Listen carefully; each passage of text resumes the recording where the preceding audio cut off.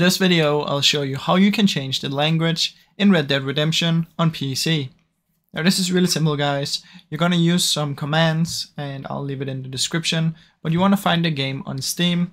If you have it on Steam, I'll show you how to do it without Steam after, but if you have the game on Steam, you just wanna find it, then you wanna right click on it and you wanna head to properties, and under launch options, you wanna make sure there's nothing there, and then you wanna type this command right here. So -rglLanguage equals, and the second L will be capital, and then you just want to type in the language code. So for English it will be EN-US or UK, and if you want any of these others, you can see these will be the ones. So if, let's say, I want the Korean one, I'll just do like that and like this.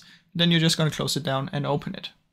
Now, if you don't have the Steam version, what you can do is you can just right click on the game and go to properties, and then you'll type it in here. So go to target, press space, and then you're just going to type the exact same one after that. Apply, OK, and that will work. So that's basically how it works, guys. It's really simple, and I'll leave this in the description so you can find it. Now, I really hope you enjoyed this video. If you did, please leave a like and subscribe, as it helps me out a ton.